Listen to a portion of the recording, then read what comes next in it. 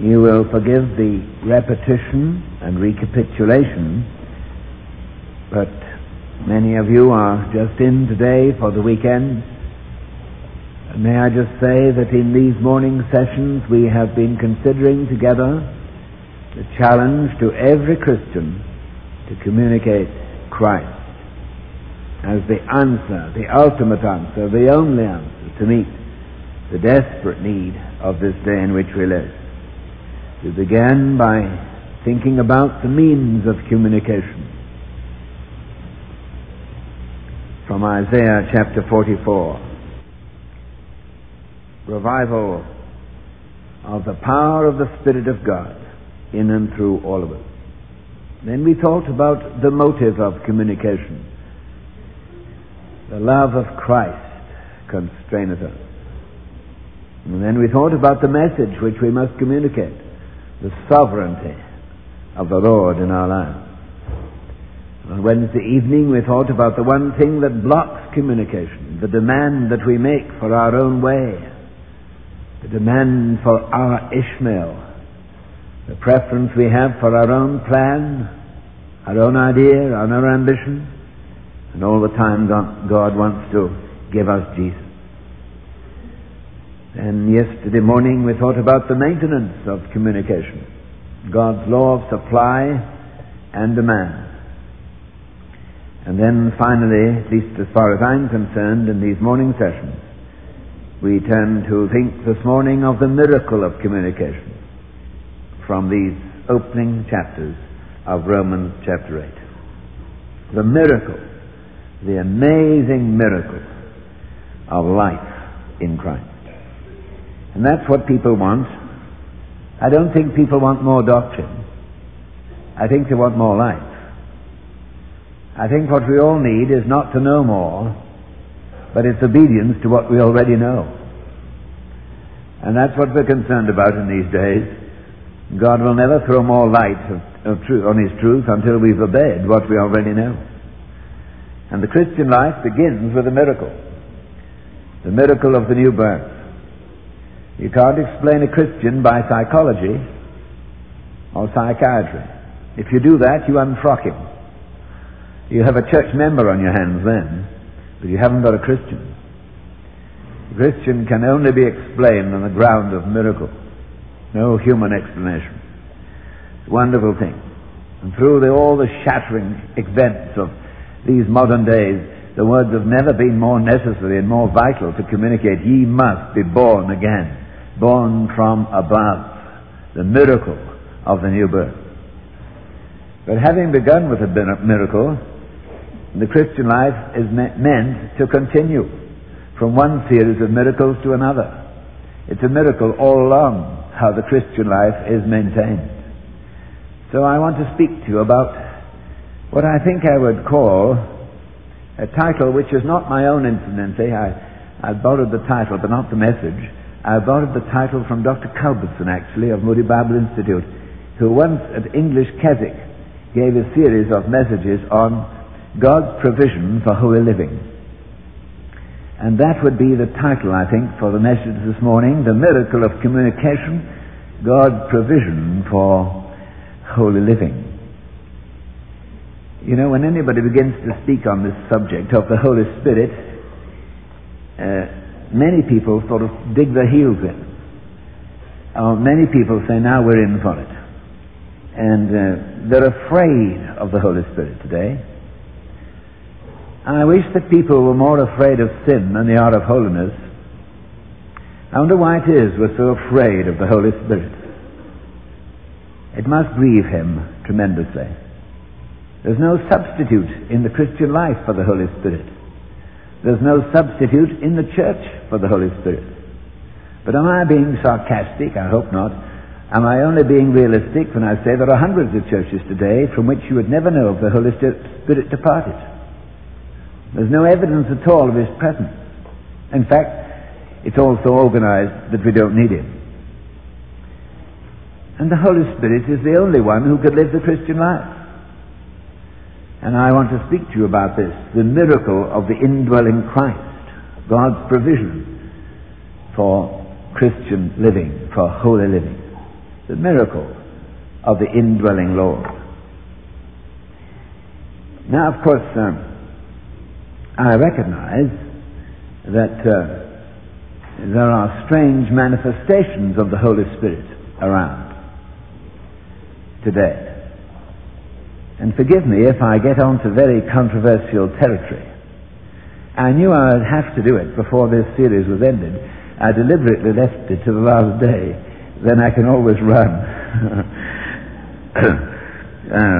But I must just cover this to be honest and try and seek to bring this message that is right at the center of the Word of God and is the only means of living. And to say just a word to you about some of these manifestations.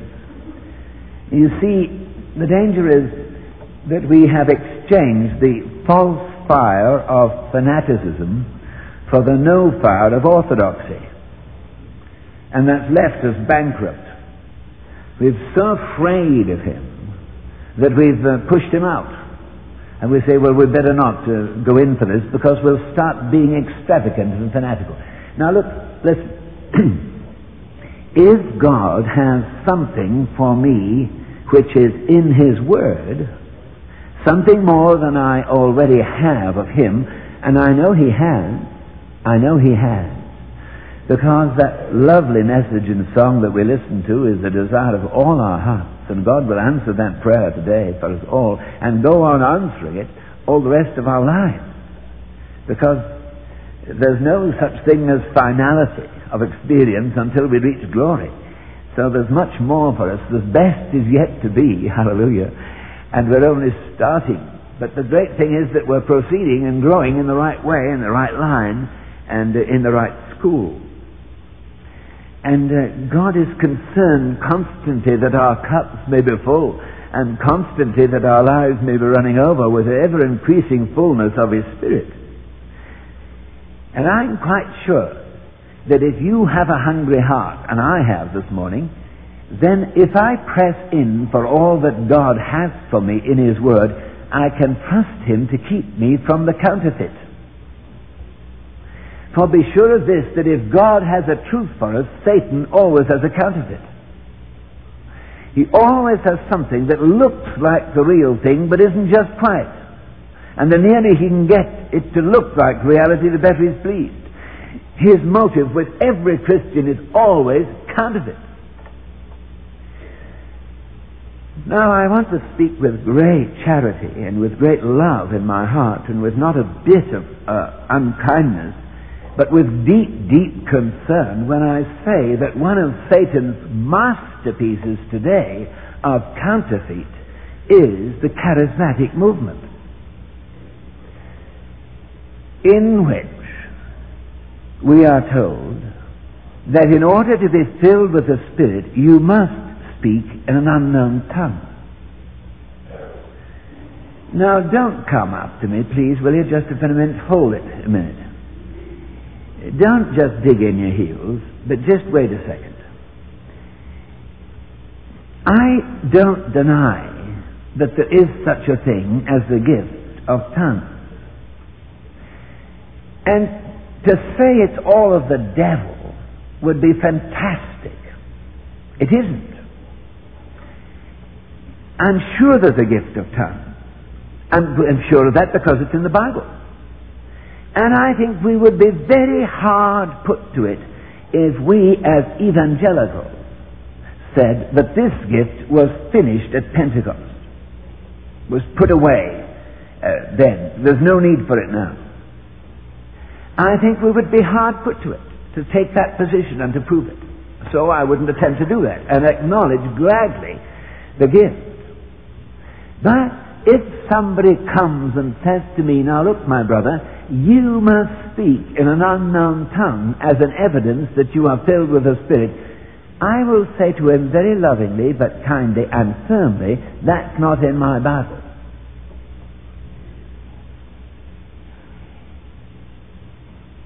If speaking in tongues was the answer to all our problems, as many people who practice the gift say it is, If this is really what we need, if this is really the evidence of really Spirit-filled living, then I would suggest to you that it's only reasonable to expect that speaking in tongues would be the major emphasis in every one of Paul's New Testament letters.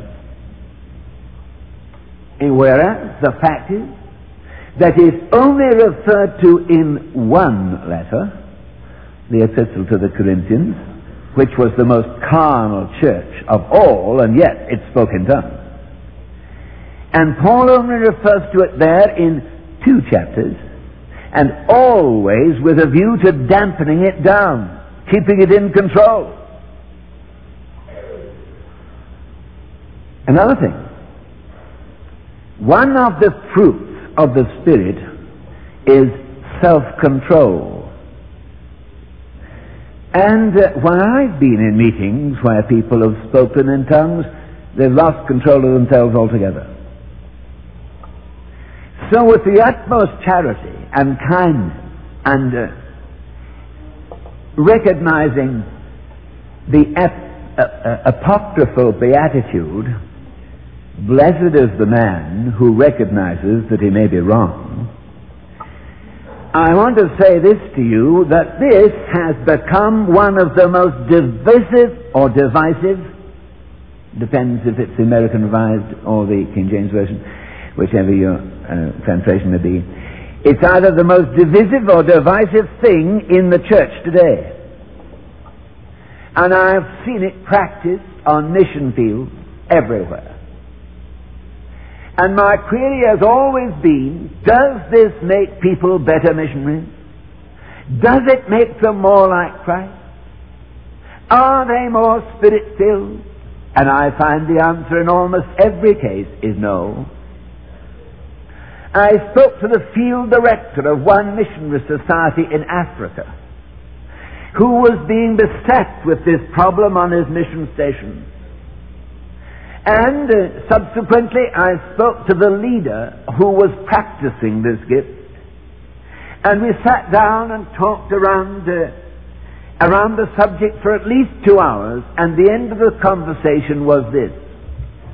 He said to me, well, I don't care what the Bible says. I've had an experience and you can't argue me out of it. Now, when a man talks like that, he's running into great danger. And you see, the gifts of the Spirit are one thing, and the fullness of the Spirit is another. A man may well have the gift of tongues, but if he uses it rightly, he'll never make an issue of it, and never insist that everybody else may come that way. The gifts of the Spirit are distributed in the sovereign purpose of God in different ways to different people. But His purpose for us all is that we may know what it is to be continually filled with the Spirit. The gifts of the Spirit are for service. The fullness of the Spirit is for character. And the major emphasis of the Word of God is always on character. And it is this aspect that we are dealing with this morning. Character. Now that's just a brief excursion into controversial territory, but we haven't altogether finished with it because the whole subject is controversy this morning. And I just want to minister the Word today as the Lord has revealed to my heart what this meaning, the meaning of a Spirit-filled life and His provision for holy living really is. And I want to do so by giving to you 3 simple statements concerning God the Holy Spirit in His function in the life of a believer. And the first one would be this, to say to you that the Holy Spirit conveys a new nature to the Christian. Life in union with Christ is conveyed to the believer through the Holy Spirit. 2 Peter 1:4, ye are made partakers of the divine nature. Colossians 1:27. I labor, striving according to the power of Him who worketh in me mightily, says Paul. That's Colossians 1:29. It's His power working in me. It's Christ in you, the hope of glory. Ephesians 4:24. Put off the old man. Put on the new. Now that new man is not the old man improved or made religious or sanctified or dry cleaned and pressed. It's not anything to do with the old man. It's a new man, a new nature, whom God imparts to us at the moment when we are born again. It is then that the Holy Spirit comes to take up His permanent abode in the life of a believer.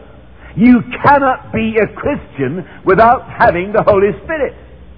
You can be a Christian you can be a believer without having the Holy Spirit, but you can't be a Christian without having the Holy Spirit. 1 Corinthians 12:13. He has baptized us by one Spirit into the body of Christ. We've all been made to drink of one Spirit. That's the church. That's why we're all together. We're all one. In visiting the Congo one day recently, not long ago, I went into a place where there were a tribe of pygmies, and I was introduced to the leader of this tribe. A missionary was interpreting for us, of course, and we both shook hands with each other. That was quite difficult because I had to reach right down to him. He's about 3 feet high, and he had to reach right up here to me. And we both said to one another exactly the same thing. I didn't know that, but the missionary told me. So both of us said, "Good morning, brother." Brother! Well, he was black and I was white. He was 3 feet and I was 6 feet 2. He had on his birthday suit. I had on a suit of clothes. And you couldn't imagine two people more different.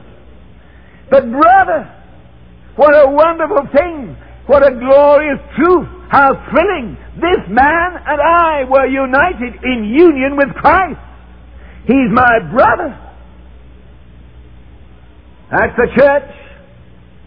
Doesn't matter if you're red or yellow, black or white. If you know Jesus, well, we're related in a deep, deep union that nothing can ever sever. Now the Holy Spirit came at my new birth and yours to take up His permanent abode in you. And so the Holy Spirit becomes our second nature. And listen, and hear it, and watch out, and understand it. He cannot possibly sin. I just pause a moment to let things in. When He came into my heart at my new birth, He came as one who cannot possibly sin. By the way, this is digression a minute. Have you ever had any real difficulty, as I have, with 1 John chapter 3 and verse 9? Have you? Let me read it to you. Here it is. Whosoever is born of God doth not commit sin, for his seed remaineth in him, and he cannot sin because he is born of God. Now, I've already exposed to you my limited knowledge of Greek. I have your Greek teacher on the platform listening, I'm sure, to me very carefully at this point. But at least I know enough to know that where I hear people say from the platform, or if you pardon me mention it, quite a number of commentaries saying what this verse really means is that when you're converted, you don't continue in the practice of sin. You don't continually practice it. Now that's a very good get-out. That's a very nice way of letting me off the belt. A nice excuse. When I'm converted, when I'm born again, I just don't continue practice sinning. But you know, the verse doesn't say that. And the Greek New Testament doesn't convey that meaning. It can't, in any case, be held to mean that. I think it just means what it says. And what does it say? Whosoever is born of God doth not commit sin. Now, who is born of God in your heart? The Holy Spirit. He is born of God in you, and He doth not commit sin.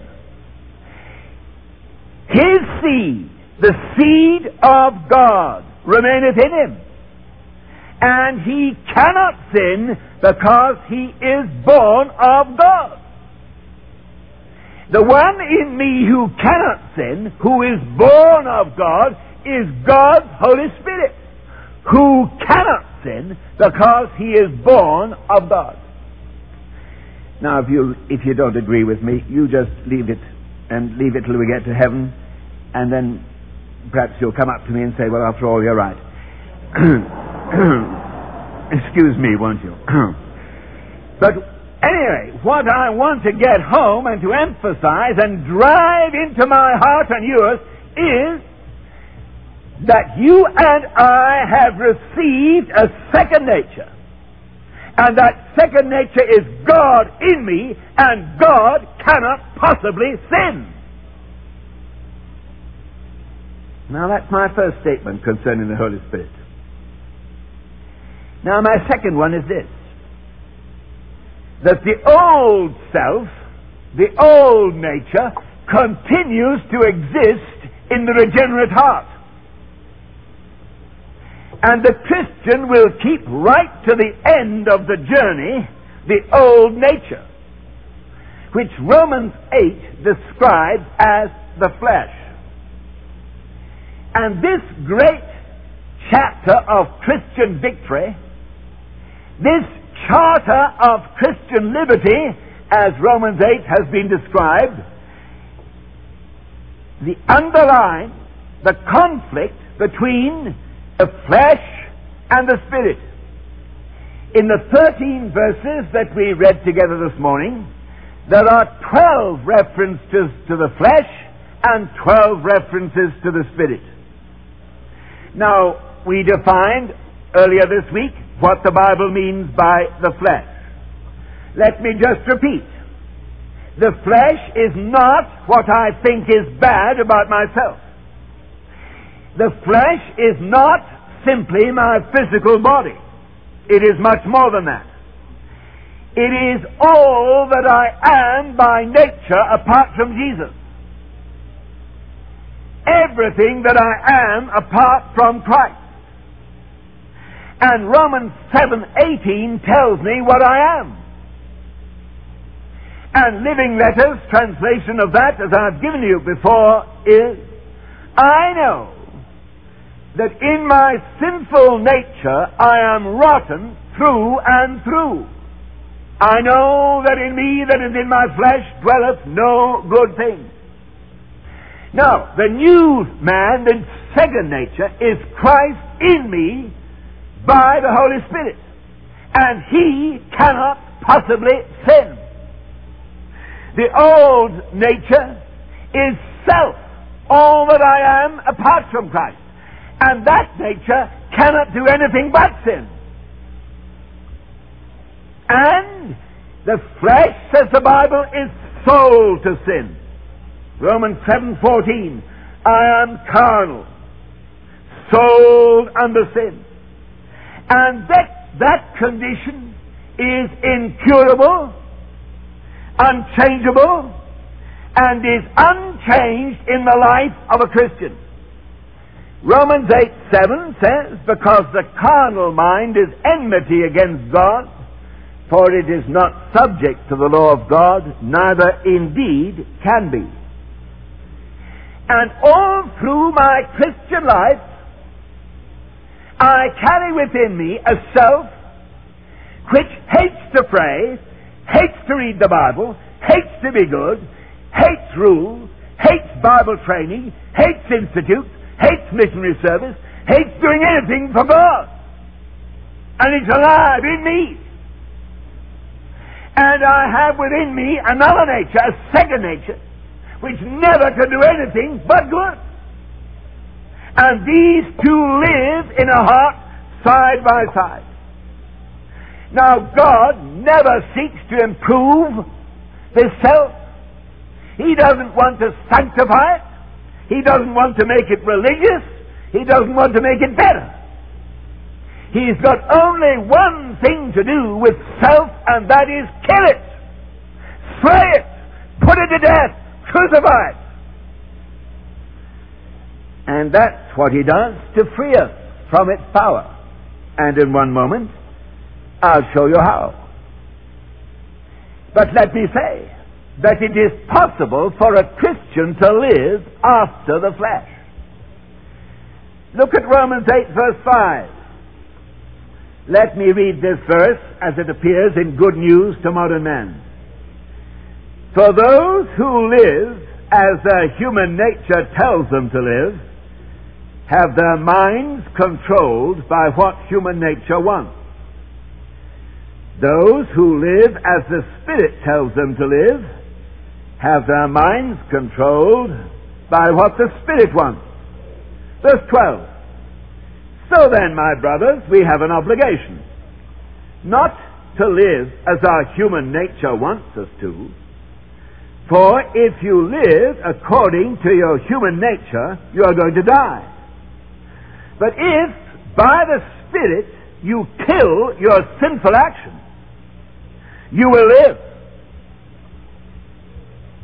Now then, the Christian, listen, the Christian can live after the self life with disastrous consequences.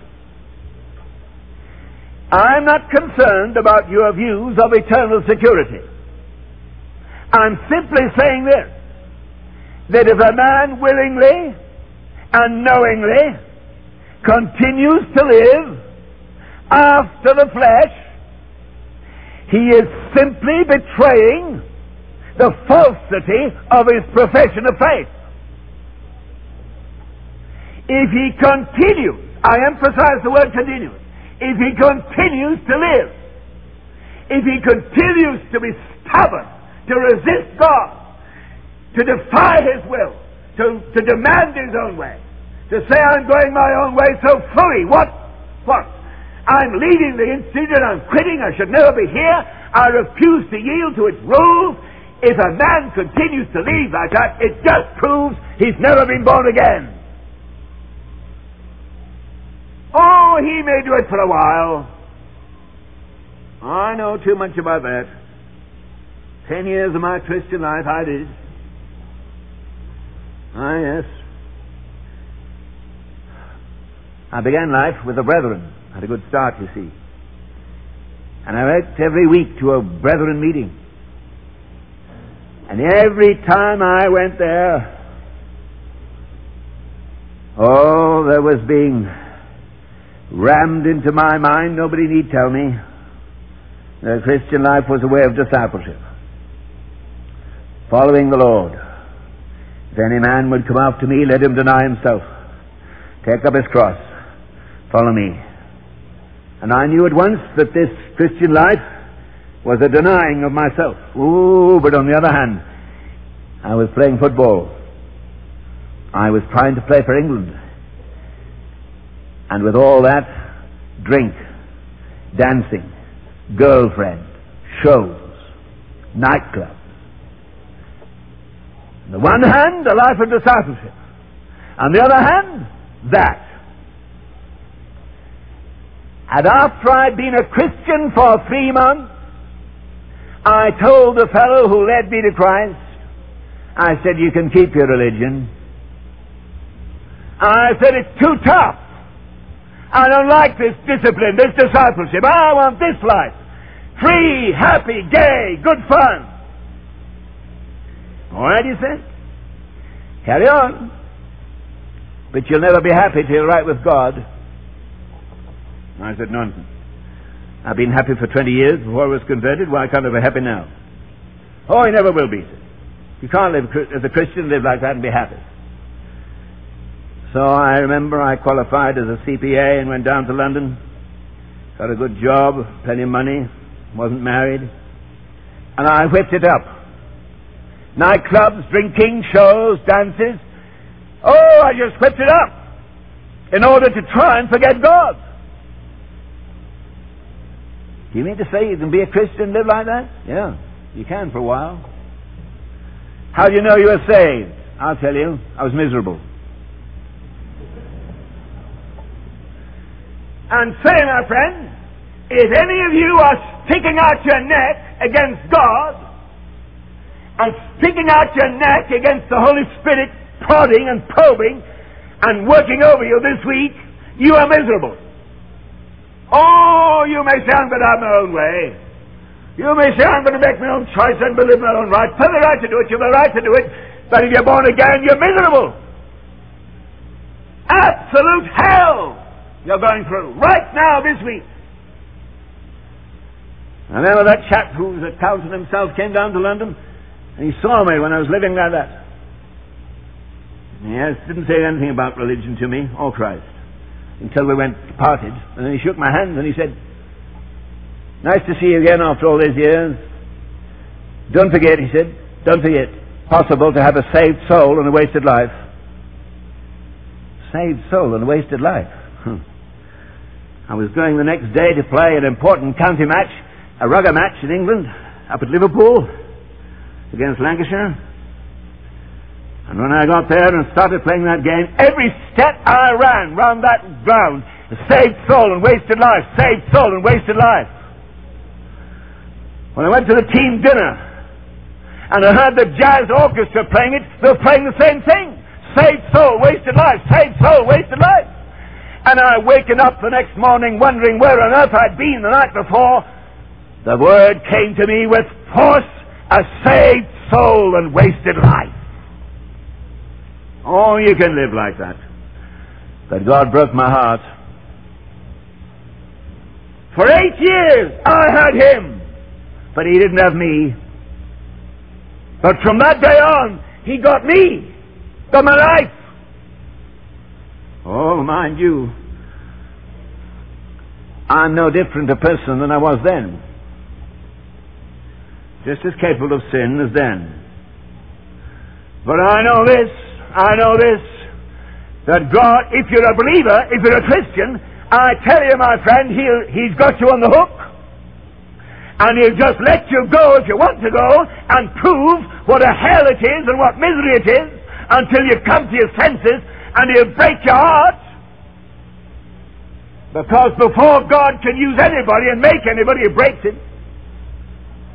And He'll bring you down to ashes and dust and make you see how useless you are till you agree with Him that you're no good and a washout and your only hope is Christ. Oh, you can live after the flesh. And if you're trying to do that, the Lord have mercy on you. And before this week ends, bring you through to Him. My third and last proposition. My first one. The Christian has received a new nature that cannot possibly sin. The Christian has within him, and continues to have within him, and always will have within him, an old nature which cannot do anything but sin. Now, my third one. The Holy Spirit within me has power to overcome the flesh. Romans 8:2. The law of the Spirit of life in Christ hath set me free from the law of sin and death. Now, the basis of this victory in Christian living was laid for us at the cross. And the Holy Spirit only comes to fulfill and make real in me what Christ did for me at Calvary. And listen, at Calvary, He not only bore away my sins, S-I-N-S, plural, small letters, but He did something more than that. He dealt with my sin, 3 big letters, S-I-N, capitals. He didn't only deal with the fruit, but He dealt with the root. And of course, if we don't understand that, we just go on sinning. I remember when my daughter, elder daughter, who's now a missionary in Africa, was about 8 years of age when we were in London. I remember that her boyfriend, he was 9. Oh, don't worry, it's all off now. She married somebody else. And but he used to come and see her every morning at 8:30. And she was swinging one day on the garden gate, looking, I thought, quite attractive. Maybe that was parental prejudice. And the boyfriend came from next door. Now that morning he arrived at 8:40, 10 minutes late. That was a very bad thing to do. And he got up on the gate beside her, and obviously she was annoyed with him. And she looked at him. I was looking through the window. She didn't know that, but I was.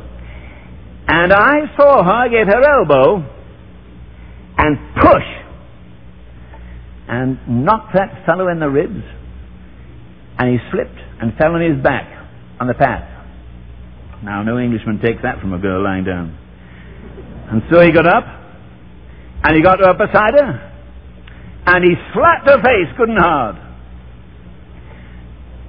And what was my amazement to see my daughter, who I always thought was the most placid individual, suddenly see red and get hold of that fellow with her hands by the throat and shake him like a rat.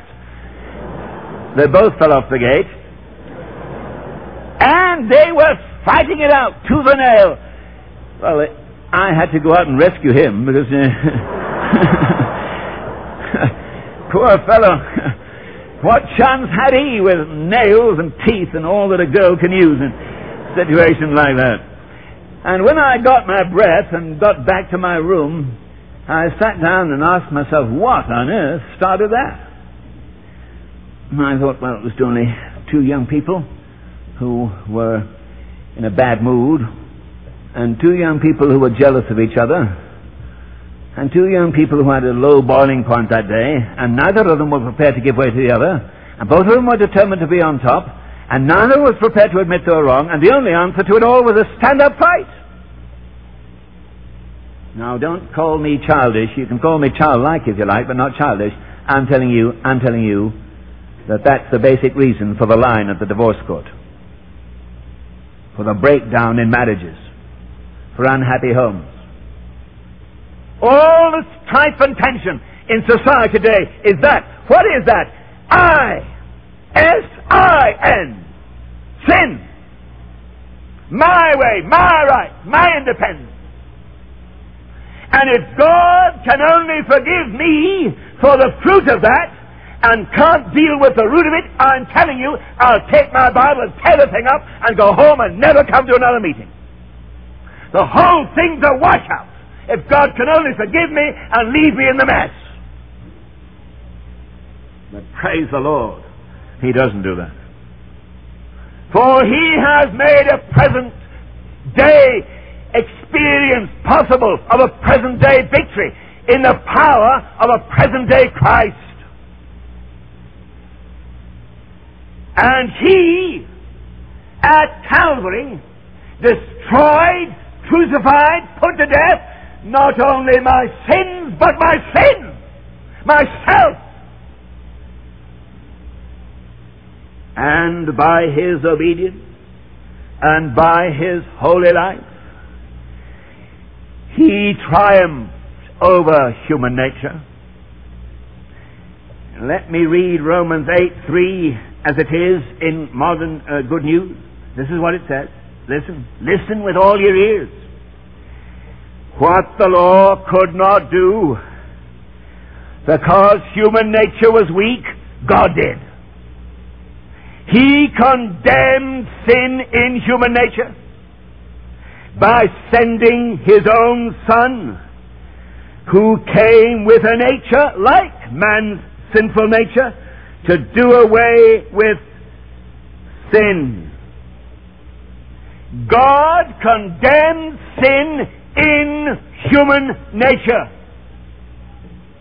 And Jesus, by His obedience and by His submission, by His delight to do the will of God, took to Calvary a perfect human nature in which He had condemned sin in human nature, in which He had defied it, resisted it, refused to yield to it, and always obeyed the will of God.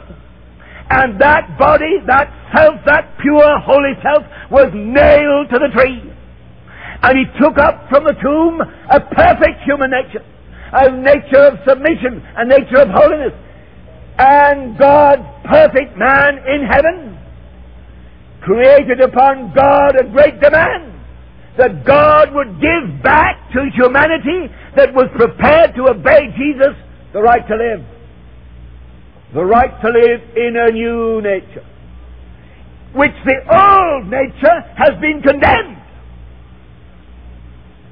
So He died at the cross, not only to forgive me for what I've done in the old nature, but He's condemned it and put it to death, and He's united me with Him. And just as I can get under the blood to forgive me for all my sin, I can get into the Holy Spirit to deliver me from all myself. Why do you settle for a half salvation? Why indeed do we get under the blood and claim forgiveness, and we don't get into the Holy Spirit, life and power, and say deliverance from what I am? And therefore, it is through the Spirit that the flesh is kept in subjection.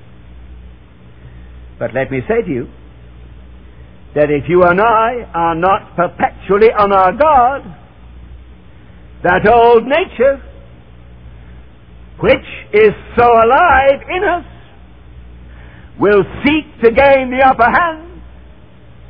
Left to ourselves for a moment, we're lost.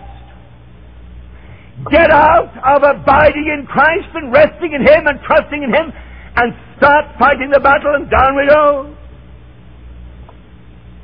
But He deals with every attack of the old self and keeps it in subjection as I yield to Holy Spirit control.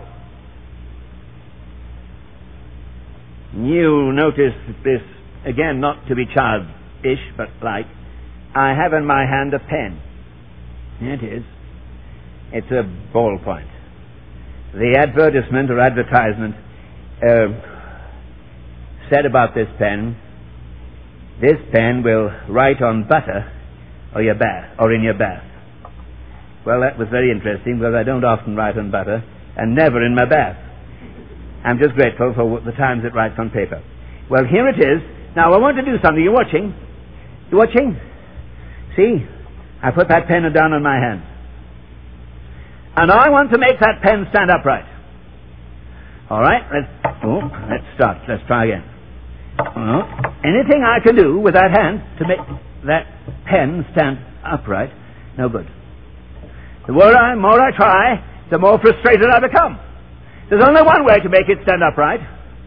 Another hand from above comes upon it and just holds it steady in its stand. See? And that hand from above is holding it. What's this hand doing? Oh, it has to stay there. It's staying there, and the pen's resting on it. And this hand is just resting and trusting. It's not striving anymore, and this other hand from above is holding the pen steady. That's exactly your position and mine. We try, we strive, we go down, we fail. Can't do anything about it. until the new hand, the new life, the new nature comes in and takes control of the old. And then we can stand. Let me repeat. When you yield to Christ, the old nature remains unchanged, and sin has the same hold on it. And if left to myself, it will irresistibly attract me and get me down. But the power of the Holy Spirit takes possession of your life, and He ensures that the old self is kept in subjection. But listen, the measure of His working is in proportion to the measure of my yielding. Let me just borrow an illustration a minute from my dear friend Dr. Alan Fleece, who for many years was president of Columbia Bible College. And I want to assume just for a moment, and want you to assume, that we're in a court of law. And we've been watching a trial, and a prisoner has been on trial for murder. And the prisoner has been found guilty. And the jury have pronounced the verdict that he's guilty of murder. So what does the judge do at that moment? Let's assume that capital punishment is in vogue. Does the judge shoot him? No. Because, strange to say, if he shot him, he'd be guilty of murder himself. What the judge does is he assents to the verdict and pronounces the prisoner as guilty of death. And then he hands over the prisoner to the executioner, who carries out the sentence. Now, just a bit of experience. Up to date. I woke up this morning so depressed that it wasn't funny. I felt so lonely and miserable, and I thought to myself, I cannot possibly go to that pulpit today like this and face that crowd. How on earth can the Lord ever take anybody like me? And then immediately my mind was flooded with all the sin of the past and all the failure. And the first half hour of today, oh my, it was a grim experience. But then, I said, now, this belongs to my old life. This is what God expects me to be. Why am I surprised that I'm like this? I'm only surprised because I'm proud. I'm only surprised because perhaps I'm beginning to think I'm getting better. That's my pride. And this sort of thing is not of the spirit, it's of the flesh. It's the old life. Now, Lord, I said to him, Lord, this is worthy of death. Lord, I can't deal with it, but it comes back at me over and over again, and it's not you but itself in me, and it's worthy of death. I can't slay it. But Lord, I agree with your verdict. It's worthy to die. I hate it. I don't want it. Holy Spirit, Holy Spirit, Holy Spirit, carry out the sentence. And you know, in 60 seconds I could have hit the roof and said hallelujah. See? If I am willing on every point to say this is the old life, this is self in me, this is worthy of death, but I can't kill it, Lord, I'm trusting you to carry out the sentence. He'll do it for you. But the focal point of the battle is, am I willing for it to die? How much, how desperately do I want to win? You can't fight a war with a limited objective in the spiritual life. You can't fight a war of containment. You can't fight a war of peaceful coexistence with the flesh.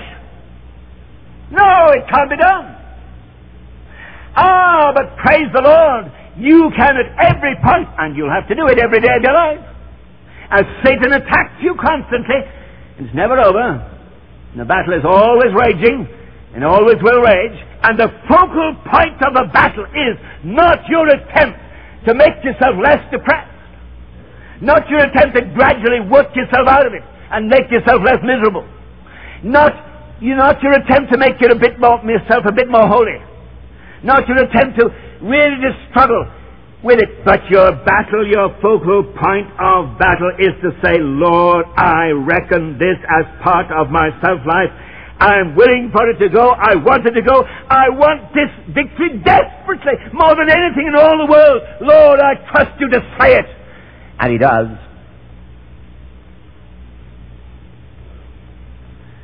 Now, you see, let me just add my postscript. Because I want to ask myself again and ask you, what's your part and my part in this life of victory?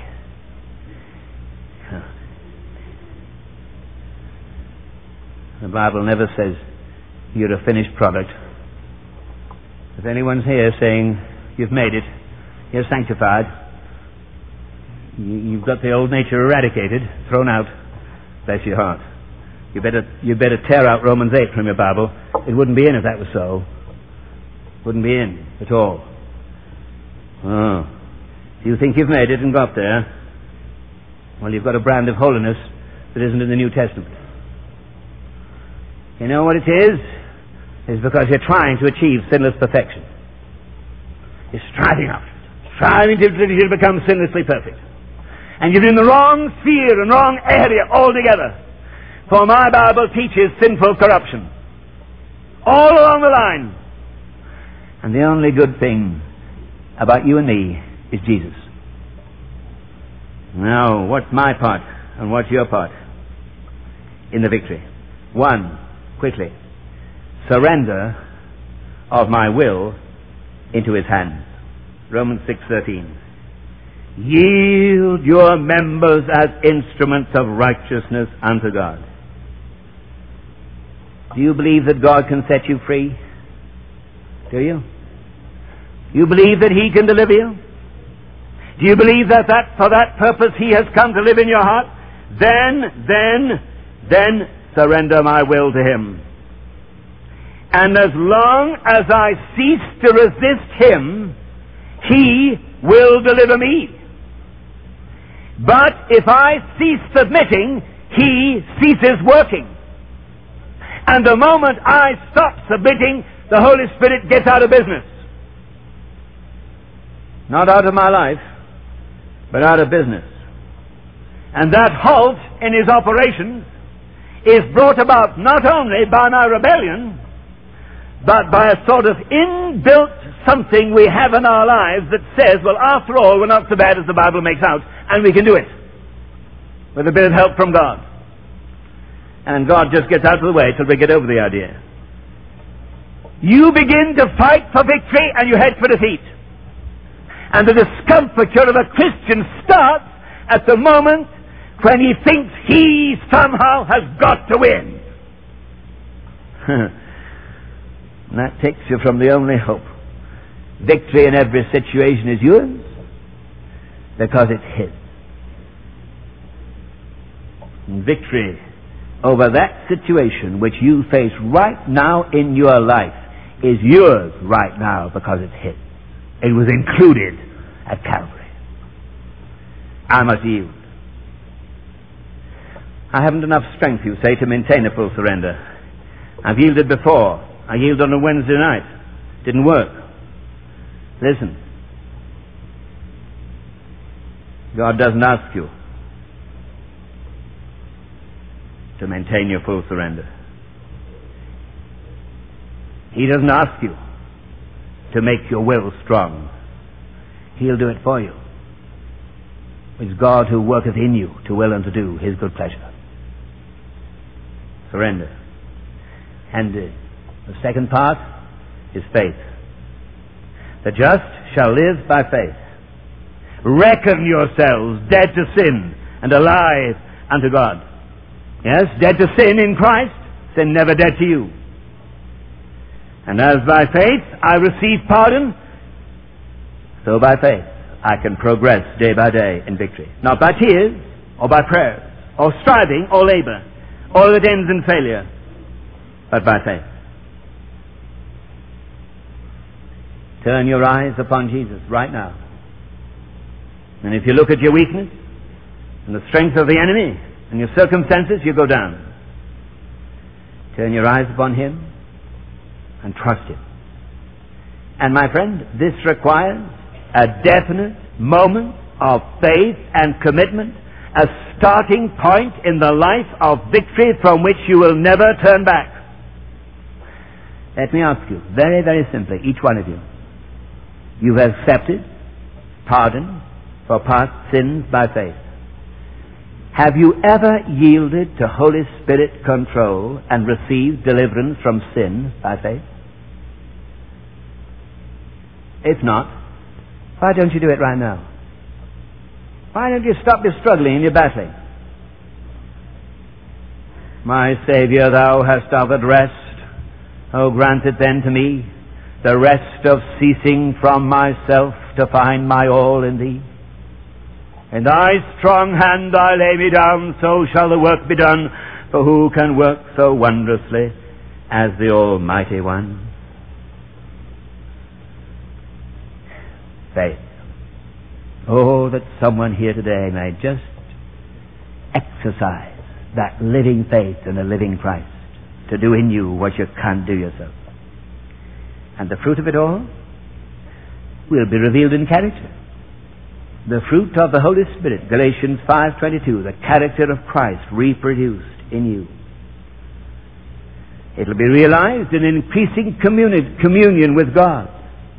For a mark of the mature Christian is that he loves his Bible. He loves the place of prayer. Because the Holy Spirit has filled and flooded his life and given him a desire that he finds satisfied in the Word.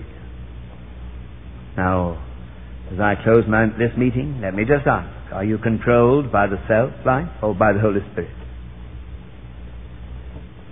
Are you willing to tell Jesus today that you're assenting to crucifixion of anything other than God's will in your heart and in your life? You know,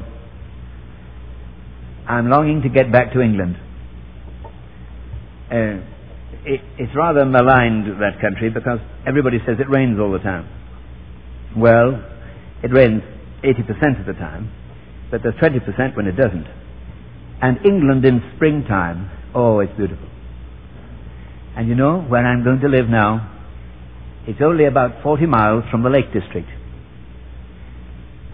south of Scotland, and north of Manchester. And my wife was writing to me and telling me that during March the place was covered with snow. And one by one little snowdrops came up, reminding her that spring was coming. And after the snowdrops, why, there came up primroses. And it was coming. And these reminded them that Daddy would soon be home. Springtime's coming. And now I'm told that the daffodils are just coming. And the yellow daffodils will all be there when I'm there in May. I can hardly wait to see them. All these beautiful daffodils. And you know, do you mean to tell me that they're a bit of an old daffodil painted up? Is that an old primrose, an old snowdrop, and they've all been sort of rejuvenated and sort of painted up to look smart? Oh no. Every one of them's new. Every one of them's new. Every one of them's new. Every one of them's different. Every one of them's resurrection, springtime, life. And every one of us here new, springtime, life in Christ. And if you want to live by letting Jesus loose in your life. Letting Him loose to live His life through you. Would you let Him loose? Let God loose in you. Then we communicate Christ. Let's pray.